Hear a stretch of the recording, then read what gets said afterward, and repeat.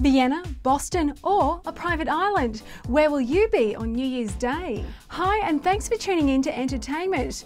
With New Year's just around the corner, we'd love to share with you our top 5 places around the world to bring in the new year. So let's have some fun. Number 1, Vienna. If you want to ring in the new year with elegance, then Vienna is the place to be.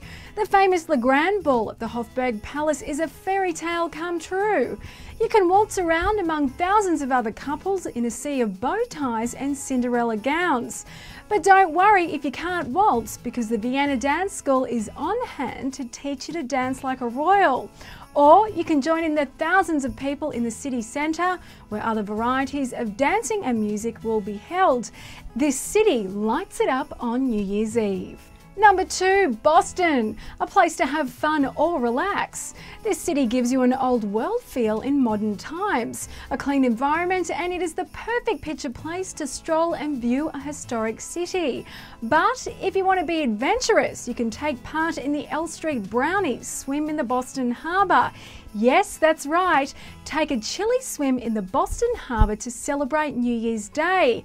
Over 500 brave people take part in this annual event in freezing 40-degree waters. To warm you up, here's number 3, the Vostok Islands. Considered one of the most beautiful islands in the South Pacific Ocean, you can have your very own Gilligan's Island, alone and away from it all. This is a little piece of paradise that is uninhabited with a breathtaking sunrise. Number 4, which is my personal favourite.